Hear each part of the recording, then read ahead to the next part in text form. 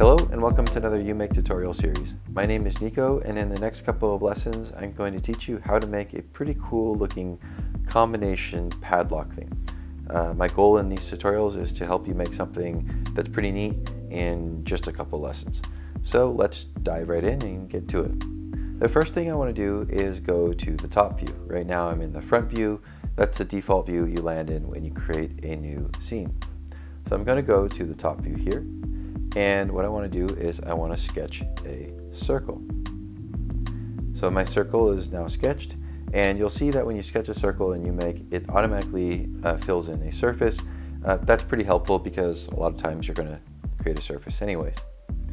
The next step is I want to make sure that my snap to grid tool is on. Right now I have this enabled, but just make sure that you tap it once to turn it on, tap it on once to turn it off. So tap it to turn it on, it should be a blue color. The icon is the one with the little dots. That's the snap to grid tool. And the reason I want that is I want to take this circle and I want to move it over to the center of the grid for this project.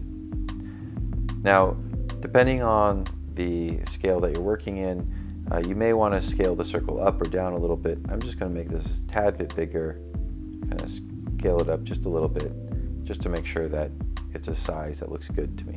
All right, once I'm done with that, I'll tap the green check mark. Then I'm going to orbit down, and I want to select just the outer circle. So I'm going to double tap on that, and I have the outer circular curve. And what I want to do with this is extrude it up to give some thickness to the body of the lock. So I'm going to tap extrude, and then come down just a little bit and just pull this yellow handle up to get until I get to thickness or something that I like. So there we go. I like that. And that looks pretty good. All right. Once I'm done, tap the green check mark to exit out of the extrude tool. And I'm actually going to do that one more time. I'm going to select this curve this time, tap extrude. And this, I just want to extrude just a little bit. You'll see what we're going to do with it. So I'm just going to extrude it up just a tad bit, not very much. There we go. And I'll select this curve one more time, and I'm actually going to scale this down. The reason for this is I kind of want to make like a little chamfer. So I've now gone ahead and scaled that down. You can see that we have a nice kind of chamfered edge here.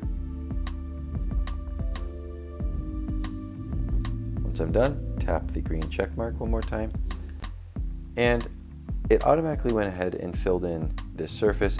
I actually don't really want that right now, so I'm going to double tap on the surface and I'm going to erase that so that we have kind of a hollow body right now.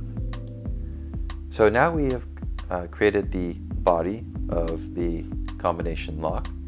In the next tutorial, we're going to create kind of the center portion, and then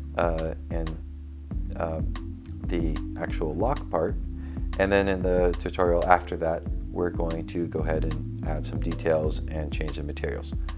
So I hope this tutorial was helpful and easy to understand. If you have any comments or questions or feedback for us, feel free to let us know on our YouTube, Facebook, Instagram, or Twitter channels. Stay tuned for the next step in this series.